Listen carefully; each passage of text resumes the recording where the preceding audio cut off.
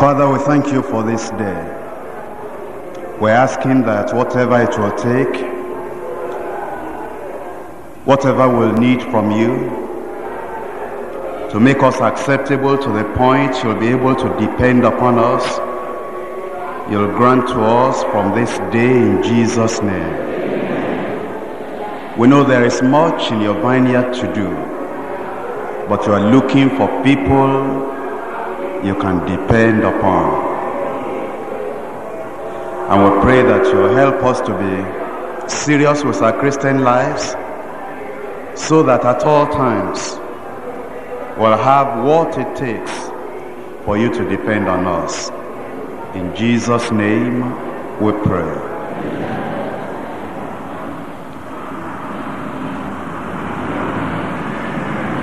In Acts of the Apostles chapter 11,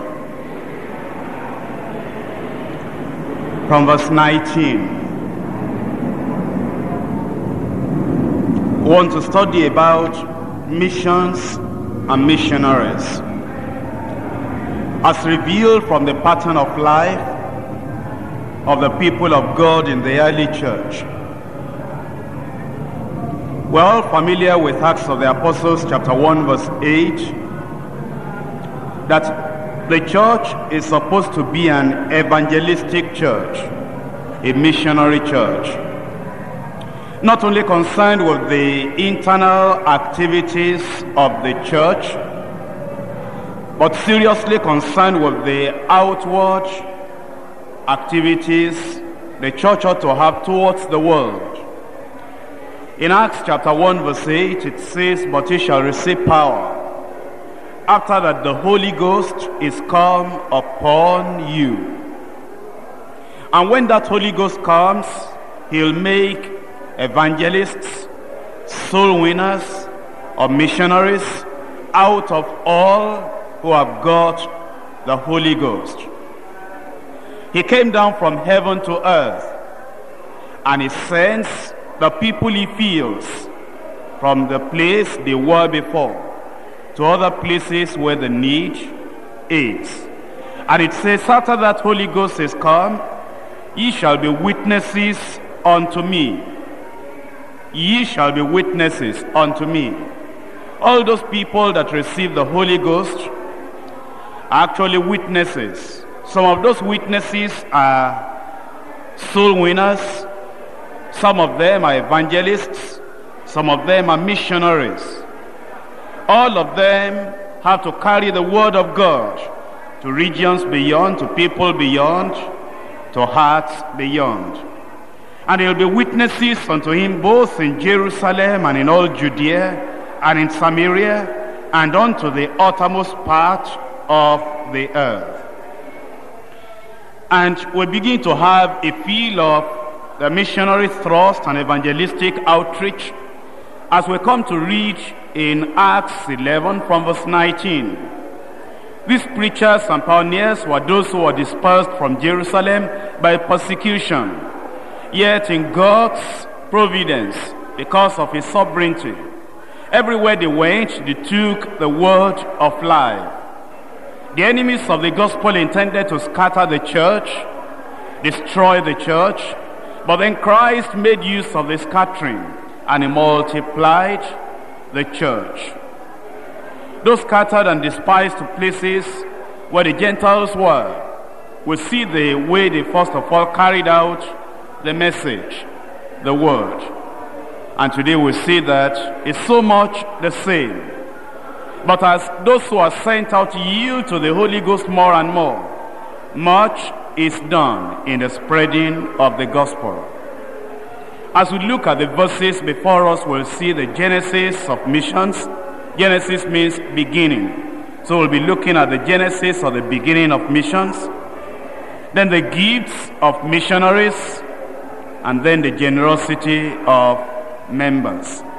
In Acts 11 verse 19, "Now they that were scattered abroad upon the persecution that arose about Stephen traveled as far as Phoenicia and Cyprus and Antioch, preaching the word to none but unto the Jews only." Persecution arose in the early church. against the early church. And it affected the early church physically, they suffered. It affected them socially, they were displaced and dispersed. It affected them spiritually because they were moved away from the central church, the headquarters church where they were. It affected them in their families, in their communities, because many of those people were separated from the places they were working before. It almost could have destroyed them if they were not men and women of faith. And today, persecution has the tendency to destroy people and disturb their social setup, disturb their family setup, disturb their physical setup and the things that are material. But he did the same thing in the early church. Yet because they were men and women of faith, they did not allow what the enemies intended to come upon them. In Acts chapter 8, reading from verse 1, we're told that about the death of Stephen, Saul was consenting unto his death. And at that time, there was a great persecution against the church, which was at Jerusalem, and they were all scattered abroad throughout the regions of Judea and Samaria, except the apostles. Persecution scattered them. Persecution made them to suffer. Persecution shifted them from their roots, from where they were. And you must understand that whenever there is persecution, it's not easy for the people that are affected by persecution, socially, spiritually, physically, and in all other ways. But then these believers did not deny the faith. So we learn from them, whatever persecution may arise, and in whatever way that persecution may affect us, affect our work, affect our standing or promotion in the place of work, affect our families, affect us physically and materially, it must not make us deny the faith. Instead of the persecution making them to deny the faith, it made them to spread the gospel, to stand more solidly on the gospel. And it did not bring about unnecessary questioning from their minds. There are believers who are so affected by persecution that every day they question God. But these people believed that God is on the throne, and the persecutors will not be able to make them question God. They knew that whatever was happening, God was in control. And we must know today that whatever is happening, God is in control. As they were scattered abroad, we're told in verse 3. Acts 8 verse 3. As for Saul, he made havoc of the church, entering into every house and hailing men and women, committed them to prison. Therefore, they that were scattered abroad went everywhere, doing what? Preaching the word. Preaching the word. And whenever we are scattered abroad, either because of persecution or because of our profession, you are transferred away from where you are to another place, or by education, you go to study in another town. Anywhere you go, whether it's by persecution, education, or profession, there is only one thing to do: to preach the word. And this is what they did. Now, as we come to Acts chapter 11, verse 19. Now they that were scattered abroad upon the persecution that arose about Stephen traveled as far as Phoenicia.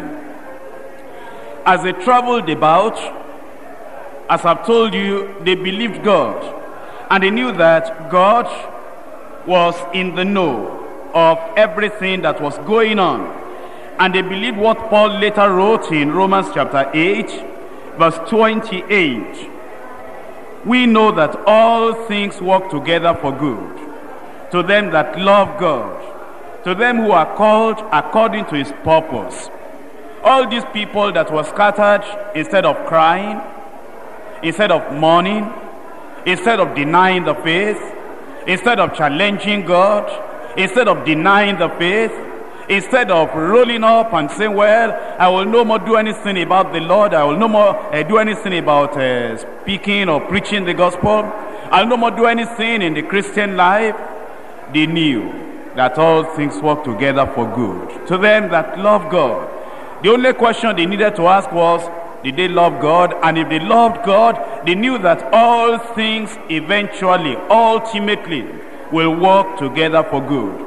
And if you are suffering persecution today, and that persecution has moved you out of a house to go and live in another community, or that persecution has moved you out of a place of work to go and work in another place, or that persecution has made you to be transferred from a place of work to another place of work, whatever effect that persecution might have had on you, you must know this: all things work together for good. To them that love God, to them who are called according to his purpose. In Romans chapter 11, verse 33. Oh, the depth of the riches, both of the wisdom and the knowledge of God. How unsearchable are his judgments, and his ways past finding out. No doubt the persecutors themselves must have been surprised that what they intended to do, scatter the church, destroy the church, uproot the very foundations of the church, and wipe out, destroy the church, that was their intention. That's why they were persecuting the church. But they must have been surprised how they couldn't destroy the church even in Jerusalem. But it spread to Judea and Samaria, and even went to Gentile land. That's the depth of the riches, both of the wisdom and the knowledge of God. His judgments, his ways are unsearchable and past finding out. And so today too, we must realize and understand that all things that may happen to us in life can be used for the furtherance and the spreading of the gospel. It's been so from the beginning, and it is still so until this time. Come back to Acts chapter 11, verse 19. Jesus saves. Now, you may be talking to John aloud the gospel. That means I will stand like a preacher, either in the bus, be able to win souls. Now, there are soul winners, but there are those who go beyond being a soul winner, and they go into the ministry of being an evangelist. And the ministry of an evangelist is a ministry in the church, a gift in the church, because the Bible says he gave some apostles, some prophets, and some evangelists. Not everybody will be evangelists. He gave some. He gave some apostles, some prophets, some evangelists. All should be soul winners. Everyone that has received the Lord ought to testify, ought to witness, ought to share the gospel. But only some will be evangelists. Now, to be an evangelist, a person must be part of the church. Because the ministry of the evangelist is a ministry that is going from the church and reaching out. In the New Testament, you have that word evangelist only 3 times.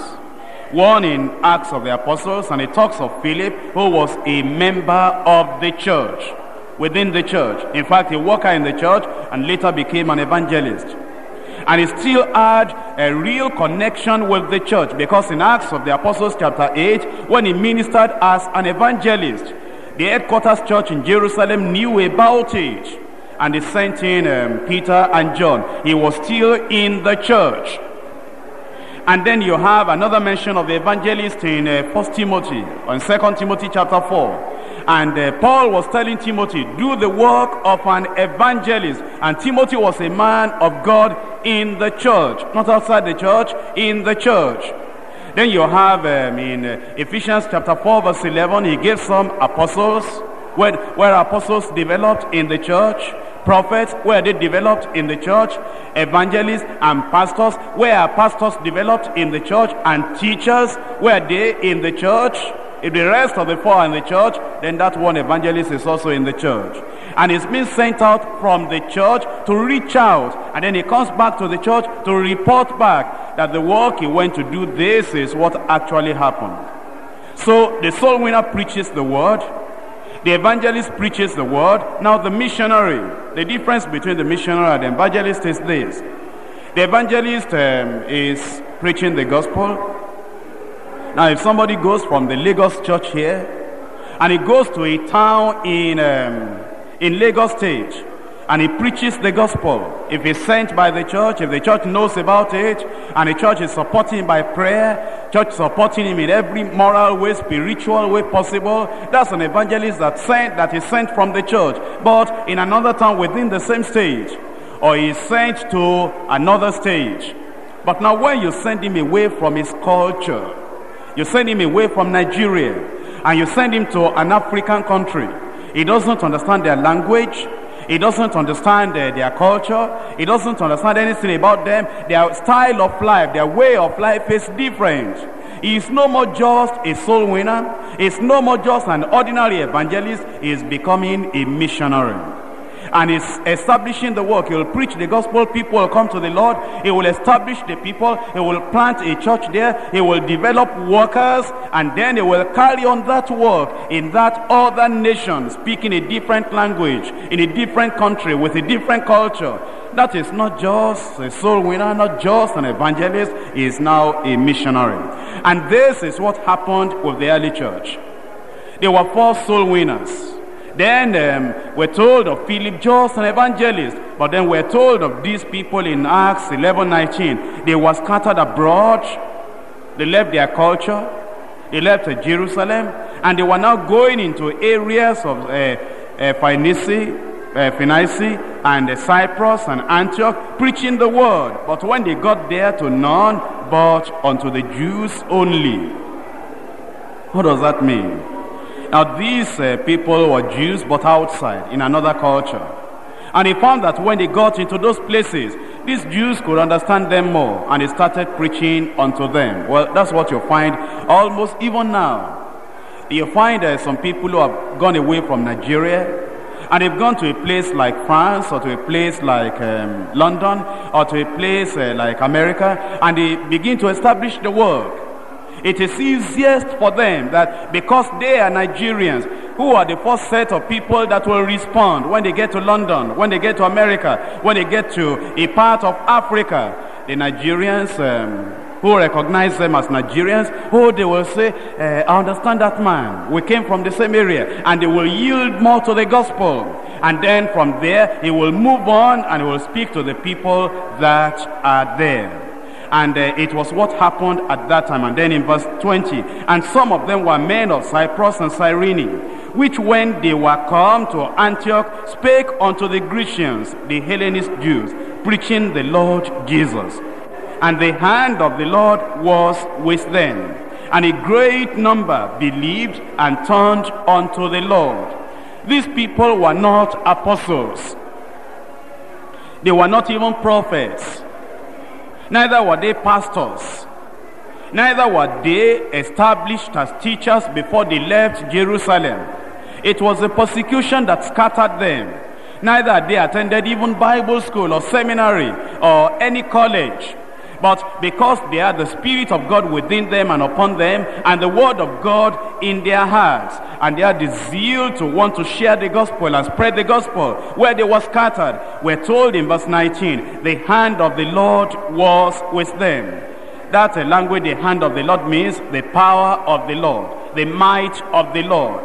The Lord supported them. And in Acts chapter 16 verse 20, we read, and they went forth and preached everywhere, the Lord working with them and confirming the word with signs following. Now it doesn't matter whether we're apostles or prophets, evangelists or pastors or teachers. If we're preaching the word, if we're sharing the word as soul winners, evangelists or missionaries, the Lord will confirm the word if that is his word. The hand of the Lord was with them. The power of the Lord was with them. The might of the Lord was with them. And a great number believed and turned unto the Lord. But wait a moment. You say, why don't we see that today? We've heard of many people that went out We've heard of many people who have gone out either from Deeper Life or from other churches, and we do not see the hand of the Lord working with them, and a great number believing and turning to the Lord. At least we don't hear about that in that way. What's happening? Well, number one, if you preach the word of the Lord, the hand of the Lord will be with you. If you preach the word of the Lord in its entirety, without fear, without favor, without diluting it. I'm telling you this because, you know, who knows? The Lord may be preparing you to reach out as an evangelist tomorrow in another stage, or as a missionary in another country.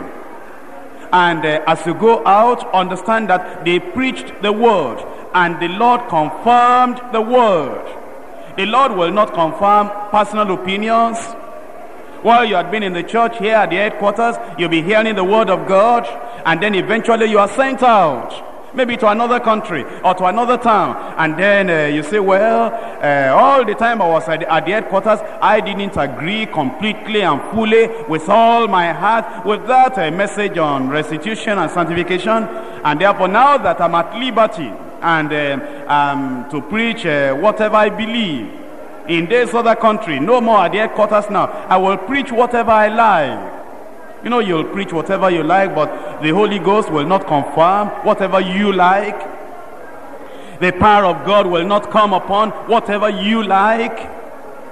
And the might of God, the supernatural power that normally follows the entire world, will not confirm your own petty ideas and petty opinion. But you know, if you are sent out by the church, and you're in a particular place, and the moment you get there, you get on your knees and you say, oh Lord, here am I. The general superintendent is not there, my pastor is not here, but then I'm sent out. I'm going to be faithful to God, faithful to the word of God, and faithful to the commission that I've received. I am going to preach the word. Now you see, when you preach the word like that, without fear, without favor, without modifying it, without diluting it, without saying, well, this is America, let me be careful now. This is Britain, let me be careful now. Don't let me talk about one man, one wife. Nobody will listen to me when you don't dilute the word of God. It's only then the hand of the Lord, the power of the Lord will be with you and will confirm that word. Miracles will happen. The supernatural will take place. But you know, if you reach out and you go out, and you eventually say, well, I'll suck pedal. I will not preach this thing as it was preached before. That's why the work will not succeed.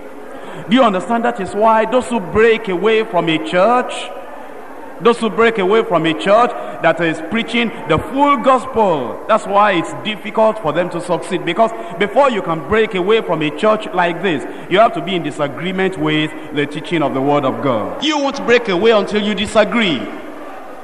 Because a person that is going to break away must, you know, be discontented in their heart. He must say, well, I don't like that, I don't like this, I don't like that. And you can be sure, whatever he doesn't like, when he breaks away to establish another church, he is going to remove whatever he doesn't like. You know, all this waiting upon the Lord and praying to find the will of God in marriage, he doesn't like it. You know, all this being obedient to leadership and obey those that are put over you in leadership, he doesn't like it. And you know, whatever he doesn't like, when he goes out to establish another church, another ministry, is going to remove the part of the word he doesn't like. And when he does that, what will happen? The Holy Ghost will not be able to back up and confirm the diluted preaching is giving away.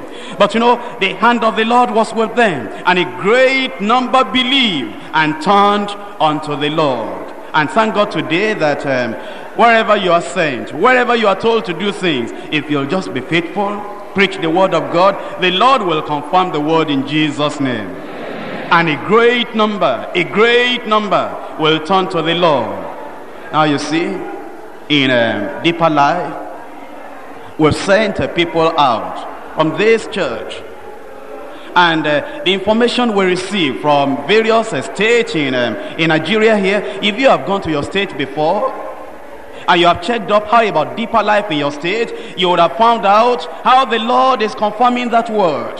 how the hand of the Lord is with them. Even the people that went out just a few years ago, and you get to a particular state, no matter where in this country, and you find thousands. Last week I went to the north, and I had not been in that place before, ever in my life. And I wanted to see deeper life there. And I was wondering, when I get out of the plane, how will I be able to locate this place? And as I was coming from the plane, somebody saw me and said, bro, you are here? How about Thursday in Lagos? I said, don't worry, I'll be back in Lagos on Thursday. He said, what have you come to do? I said, I come to see deeper life here. And as we were talking, the driver that came to pick him up, came, and then we got into the car. And that brother said, he's going to deeper life. He said, oh yes, I know this. I know deeper life. How can you be in this place and not know deeper life? I know it. And took me right there. He didn't miss the road at all. And it doesn't matter where, far north or far south, anywhere you go, this work, the Lord has confirmed it with supernatural power. And we're hearing testimonies of wonderful miracles that are taking place. Why? Because the people that went out, they kept to the word of God. They kept to the word of God in small things, in big things. And I'm telling you this, so that when you are sent out, who knows whether next week or next month or next year, if Jesus tarries, you'll be sent out. If you'll be faithful to the word you have been taught here, the hand of the Lord will be with you. And a great number will believe, and a great number will turn unto the Lord. That's the genesis of missions. That's how they went out, and that's how they were faithful to the preaching of the word. And as they were faithful, the Lord himself, he worked with them. Now verse 22. Then tidings of these things came unto the ears of the church, which was in Jerusalem. And they sent forth Barnabas, that he should go as far as Antioch. Now you recognize there was great unity in the early church. Great unity in the early church. There was a great work going on in Phoenicia, Cyprus, Antioch, Cyrene. In all these various places, great work going on. Great numbers of people. It was easy for any of these people that were being used of God to eventually start Michael's Evangelistic Association. And just divide the work, separate the work from the work in Jerusalem, from the headquarters. But no, they sent information to Jerusalem, and they said wonderful things are going on. Even though we came here by being scattered by persecution, as we're preaching the word, the Lord is confirming the work. And as the Lord is confirming the work, well, if you like, anytime you have chance, you can send anybody from the Jerusalem church. And eventually they sent Barnabas. And Barnabas, as he went over there, he saw the work. Now, we learned about Barnabas. He was a son of consolation. This was a consecrated man that sold all he had. When we read about him in the early chapters of Acts of the Apostles, and he gave what he had to the work of the Lord at that time. And when Saul of Tarsus, who later became Paul, when he was converted, and the Jerusalem church could not receive him, it was this Barnabas that brought him to the apostles. And now, when they were looking for somebody who will go to these places and get to Antioch, they found somebody. They said, Barnabas, always an encouragement to people. He's always building up people. He never tears now. His consecration is to build up. His consecration is to just encourage people. And he's a son of consolation. Who can we send? Barnabas will be suitable. And look at verse 24. For he was a good man, a kind man, a charitable man. A man that will comfort the weary, encourage those who are discouraged. A man that will exhort and just build up the faith of other people when they are going down. He was a good man and full of the Holy Ghost and of faith. A good man to his neighbors. Full of the Holy Ghost, his relationship to God. And then of faith, his heart was full of faith. No doubt within him at all. This was a man who believed all things are possible. He never had any negative idea. You never find negativism in his heart. Anytime you talk to him when he was in Jerusalem, praise the Lord, all things are possible. There is persecution. Will he not destroy the church? No, not possible, because with God all things are possible. The church is now undergoing a terrible time, a difficult time. What are we going to do? With God all things are possible. Now the church has no money. How will the church carry on the work? God will supply all our need. With God all things are possible. They just remembered him when they heard about the work going on in Antioch, and they heard about many people that were coming to the Lord, and they said, who shall we send? Well, that man who is always saying, with God all things are possible, he will be suitable. He never discourages anybody. He is always encouraging somebody, always making somebody to be excited in a positive way about good things. You know, when the church is to send out people, we look at the qualities in the lives of people. And if you want to be useful in the church, these are the qualities you'll develop in yourself. Be a good man, be a good woman, a positive man, a positive woman, and a man and a woman full of the Holy Ghost, and a person of faith. And it says in verse 23, who when he came and had seen the grace of God was glad. This man, I told you, a positive man. When he got there, he saw the positive. He didn't see, well, those who have been working here before, they didn't teach them all the doctrines properly. He now, the supreme teacher, has come. He's the only one who can do well. No, this man was a good man, full of the Holy Ghost and faith. He saw the grace of God in them, and he was glad, and he exhorted them that with purpose of heart they will cleave unto the Lord, because he was a good man. Let me ask you, if we hear of the work spreading in African countries, in the Republic of Benin, in Cameroon, in Togo, in Ivory Coast, in Burkina Faso, in Kenya, in Zambia, in Zimbabwe, and in all these other parts of Africa where we have sent people now, and we just say we're looking for people. Can we send you? Are you a good man? Are you a good woman? A positive man, a positive woman? Are you a man and a woman, or a woman full of the Holy Ghost? Are you full of faith? Or will you be wondering, if I get there, what will I eat? If I get there, how will it look for me? You know, missionaries don't think like that. Missionaries don't think about difficulties. Missionaries don't think about scarcity of material things and lack of money, lack of funds. They are people who have addicted themselves unto the work of the Lord. And then it says in verse 25, then departed Barnabas to Tarsus for to seek Saul. What does that mean?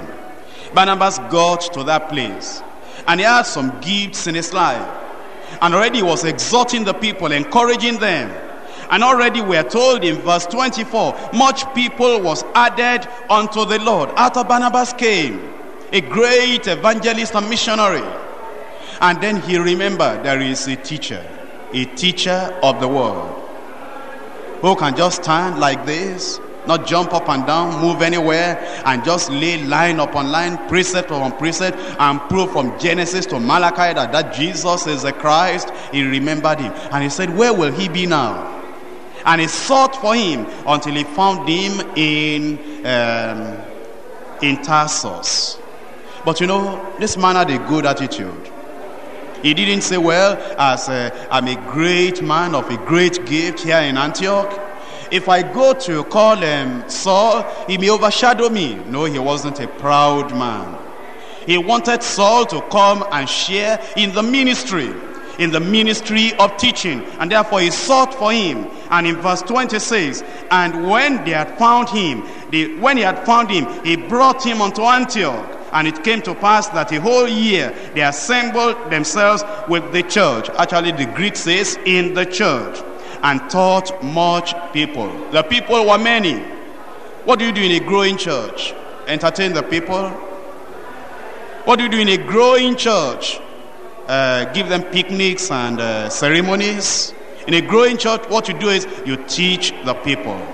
That's the work of the church. Whether it's a small church or a large church, you teach the church. And that is why this church is committed to teaching. We're not committed to funfair, to entertainment. We're not committed to eating and drinking. We're not committed to just programs to make a youth happy, a youth wing of the church, so that they have cinema, they have a lot of programs to make them happy. No, the church is committed to teaching. And when Barnabas had seen Saul and he came to the church, they knew that as these people were many and they were multiplying, there's something they must be committed to, and that is teaching the people. They taught much people. And the disciples were called Christians, first in Antioch. They taught them so much that everybody that saw them everywhere, they were saying, they look like Christ. They look like Christ. They look like Christ. Christians. How about you? Do you look like Christ so much that people around you will just recognize? That's a Christian. That's a Christian. That's a Christian. By your life, by your conduct. In Antioch, they saw the people and they called them Christians.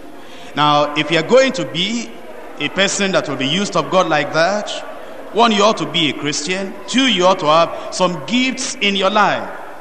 Like we have seen in the life of Barnabas. One, he was a good man, gentle man. He was a kind man, a charitable man, a man of love. Two, a man full of the Holy Ghost. If you're going to get any work done, instead of being in a hurry and say, well, I've been in this church for a long time and the church has not sent me out as a great evangelist, as a missionary, just be patient and go on your knees and become full of the Holy Ghost. You know, it's not consecration. I've yielded my life to the Lord. Oh yes, if you yield an empty vessel to the Lord, that empty vessel, even though it's a yielded vessel, as long as the yielded vessel is an empty vessel, it cannot be sent out. Be full of the Holy Ghost. I've been in the church since 19 such and such. I've spent more than 7 years in the church now. That's history. That's storytelling. It is not how many years you have spent in the church. It is, are you a good man? Are you a good woman? Are you full of the Holy Ghost? And then full of faith. On what level is your faith? Is your faith able to heal the sick? If your faith able to cast out devils? Is your faith able to work wonders and miracles? Are you a man full of the Holy Ghost and full of faith? And are you a good man that will go out and encourage people? But you know, a person that is in the church and murmuring and grumbling and complaining and doesn't have time to develop as a good man, as a man full of the Holy Ghost, and as a man full of faith, a man like that will never become an evangelist or a missionary, a great worker sent out to go and do a great work. But you know, if you just, if you don't complain, if you don't go about just murmuring, but you just stay on, you're filling up yourself with the Holy Ghost, being yielding to the Holy Ghost and full of faith. Now, what are the qualities? Because we've seen in the life of this man Barnabas, we've seen the qualities and the gifts. In Romans chapter 12, from verse 4. For as we have many members in one body, and all members have not the same office, so we, being many, are one body in Christ, and everyone members one of another, having then gifts differing according to the grace that is given unto us. Having then gifts. What gifts have you got? Don't just make supposition. Talk in reality. What gifts have you got? Don't just say, well, I know if I'm given the chance, I can do a lot. That's supposition. What gifts have you got? You know, if you're going to really do a work like you are thinking about, and like we're teaching about tonight, to really evangelize in large scale, and do a missionary work in a large scale, there must be gifts in your life. I'm not just talking of the gifts of the Spirit which you've read about before in 1 Corinthians chapter 12. I'm talking about gifts to minister. Now, when you talk, do people understand you? Are you coherent in your giving a message? Are you able to build up a message? That's a gift. Are you able to teach and lay line upon line? That's a gift. Do you have recollective memory? That when you're preaching the word of God, you remember, oh yes, that verse is there, and refer to it. Oh yes, that passage is there. Do you have the ability to interpret the word of God, rightly divided, without misleading people? That's a gift. And it's a gift you develop. Are you able to encourage? Do you know where the verses are? Verses of comfort, verses of encouragement to those who are down, those who are discouraged in their lives. That's a gift. And you must develop all these gifts. The gift of teaching, the gift of preaching, and the gift of drawing people to the fold and to the Lord. And then when there are problems in a particular church, do you have that gift to remain cool-headed and stand as a pillar in the church of God and coordinate that church together? Do you have that? That's a gift. And you know, if you're going to do a work like we are talking about tonight, these gifts are necessary. Do you have the creativity? You know, that means you get to a place and you ask yourself, what am I going to do? You have the creativity, the understanding that, well, this will be done, listening to the Holy Ghost, that if this is done, it will bring people into the fold, and you'll still be in line with the scriptures. That's a gift. And it says, having then gifts differing according to the grace that is given to us, whether prophecy, let us prophesy according to the proportion of faith, or ministry, let us wait on our ministering, or he that teacheth on teaching, or he that exhorteth on exhortation, he that giveth, let him do it with simplicity, he that ruleth with diligence, he that showeth mercy with cheerfulness. And so you can see that if we're going to actually get this work done like this, it is going to take gifts given by the Lord. Ephesians chapter 4, verse 11. And he gave some apostles. You can't claim it. You know people that say, now, I'm going to the Lord. I'm going to claim an office in the church. Which one will I claim? The biggest. I claim an apostle. I believe it.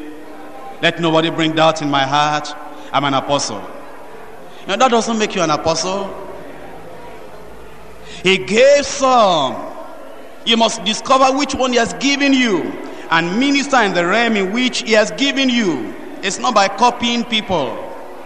Or some he gave as prophets, and some he gave as evangelists, and some he gave as pastors, and some he gave as teachers. It's a gift. Now, the gift must be there. And when the gift is there, the gift will make room for the man. In Proverbs chapter 18 rather. Proverbs chapter 18, verse 16.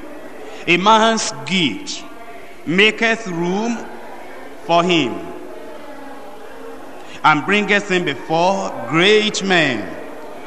What a man has, the qualities that a man has, will bring him before great men. He will do the work. And if those gifts are given by the Holy Ghost, and you use those gifts according to the precepts of the Word of God, the hand of the Lord will be with you. And much people will be added unto the Lord. Now let's come back to Acts chapter 11. My brother, my sister, why do we teach all these things?